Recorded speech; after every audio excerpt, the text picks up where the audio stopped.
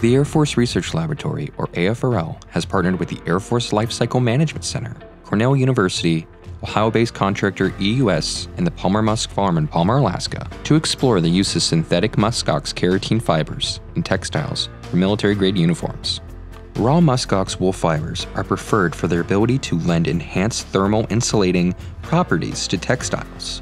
When combined with other natural or synthetic polymers such as nylon through a process called electrospinning, muskox fibers can potentially be used to create an alternate textile that is lighter, stronger, and more environmentally sustainable than the merino wool cold weather garments traditionally fielded to airmen and guardians for Arctic-based missions. For more information on the topic and the research being conducted at AFRL, read the full article.